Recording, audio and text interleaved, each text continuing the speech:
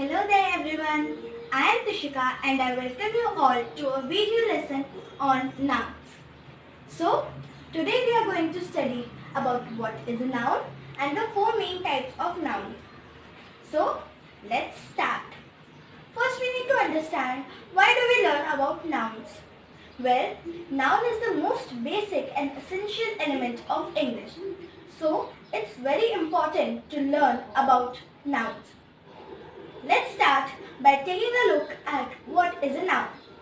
A noun is a name of a person, place, animal, thing, feeling or idea. So, person. It can be a name of any person. A name of a boy like Ram or name of a girl like Sita. Next, we have place. We have London, Mumbai and we have so many other places. In animals, we have fox and cat. Thing, table, chair. Feeling or idea, these are abstract nouns. Happiness, truth. Now, let's learn about the four main types of nouns. They are proper noun, common noun, abstract noun and collective nouns. Now, we'll take a look at the four main types of nouns. They are proper noun, common noun, abstract noun and collective noun. Let's understand each of them in detail. So, a proper noun is a noun which refers to a specific, particular or unique thing. In general, we can say that it refers to a thing which is only one in this world. For example, the river Ganga. The river Ganga is only one. That's why it's a proper noun. Then we have Mount Everest and then we have a name of a girl, Ria.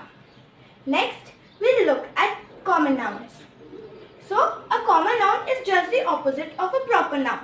They do not speak in general or particular but refer to a general or non-specific thing. Example, boy, river or city. We can have any boy, any river or any city. Next, we'll look at abstract nouns. So, abstract noun refers to a feeling, idea or opinion. We cannot touch abstract nouns but just feel them. Example, anger, truth, sadness. All of these feelings, we cannot touch them but we can feel them. Next, lastly we have collective nouns. So, collective nouns refer to a thing, a collection of things or people. Example, a cache of diamonds. A lot of diamonds collected together is known as a cache of diamonds. So, cache here is a collective noun. Next, we have a swarm of bees. A large number of bees together is known as a swarm of bees. So, swarm here is the collective noun. Now, we'll recap what we have learned. Now, let's recap what we have learned till now. Here, I have 5 sentences and you need to identify which type of noun is this. Let's start. First, Mahatma Gandhi always spoke the truth.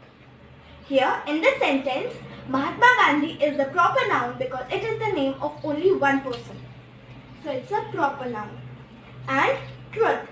Truth is a quality, that's why it's an abstract noun. We cannot touch truth, just feel it. So, it's an abstract noun. Second sentence, pain and pleasure go hand in hand. Here, pain and pleasure are both abstract nouns because they are the names of feelings. Abstract nouns. Next, we have the angry mob marched towards the police station. Here, mob is a collection of people. That's why it's a collective noun. And police station is the name of a common place. That's why it's a common noun. So, we have collective noun and common noun. Next, the children are playing in the park. Here, children, it's a common noun because we are not referring to a particular child but talking in general. That's why it's a common noun. And park, it's also a common noun because we are not mentioning the name of the park and it's a common place. So, both of these nouns, children and park, are common nouns. Next, we have John goes to the market every Sunday. In this sentence, we have 3 nouns. John, market and Sunday. John is a proper noun because it's the name of a specific or particular particular boy. So John is a proper noun. Next we have market. Here market is the common noun because we are not specifying any particular market but speaking in general. And Sunday. Sunday is the name of a particular day.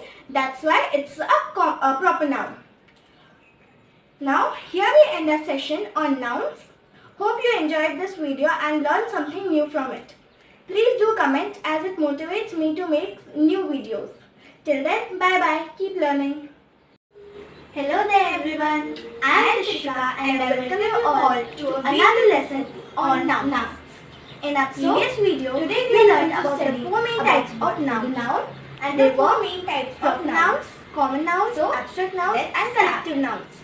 First, in this lesson, why do we learn about nouns? The next four types of nouns. Noun is the most basic concrete noun, material noun, countable nouns and uncountable nouns to learn about. Let's start. First, we'll just quickly recap what we learnt in our last lesson. We learnt that noun is a name of a person, place, animal, thing, feeling or idea. Next, we studied about the four main types of nouns. Proper nouns refers to a particular or specific thing and they always start with capital letters. Then we learned about common nouns. They speak in general and do not speak in particular. Then we studied about abstract nouns. They were the names of feelings, ideas or opinions. And then we studied about collective nouns. They were collection of things or people. Now let's study about what is a concrete noun.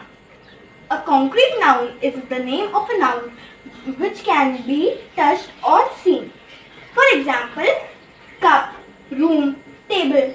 All of these things can be touched and seen. That's why they come under concrete nouns. Next, we have material nouns. Material nouns are names of things out of which things are made. For example, gold, steel and wood. We use gold for making jewelry. We have silver cutleries, steel for making iron things and wood for making furniture. Now, here many students will have some confusion that what is the difference between concrete noun and material noun. Let's take an example. Suppose we have a building. What is a building made out of? It's made out of brick, and cement. So, brick and cement are the building blocks of building. So, they come under material nouns. And building, which is the thing that can be seen or touched, will come under concrete noun. Next, we'll study about countable nouns. Countable nouns, as the name suggests, are things which can be counted. For example, table, brick, coffee beans. All of these things can be counted and hence come under countable nouns. Then we have uncountable nouns. The name explains that this refers to things which cannot be counted. For example, milk, furniture, coffee. All of these things cannot be counted and therefore they come under uncountable nouns. You might have already noticed that in countable nouns I have written coffee beans and under uncountable nouns I have written coffee. So here's the difference. Coffee beans refers to the beans of coffee which are added in the coffee.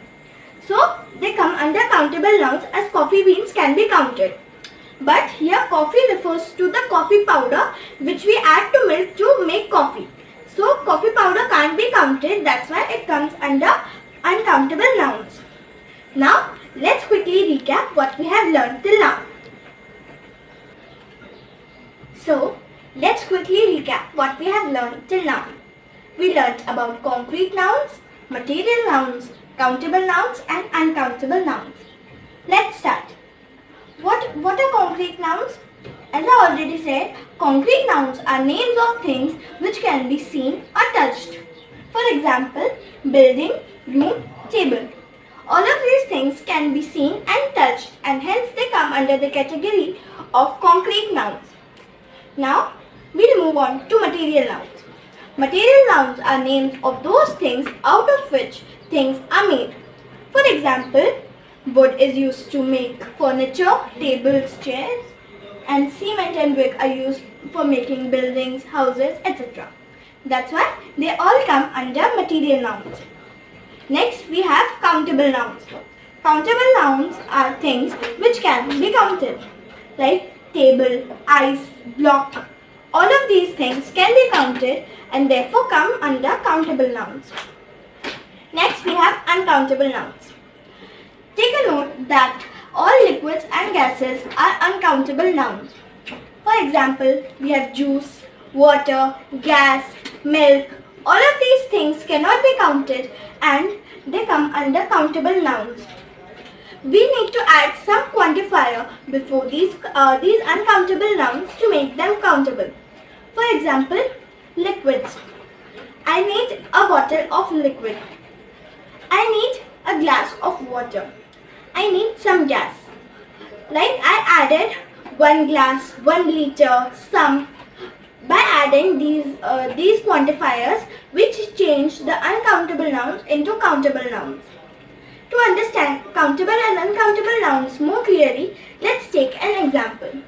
To understand uncountable nouns, let's take an example of baking a cake.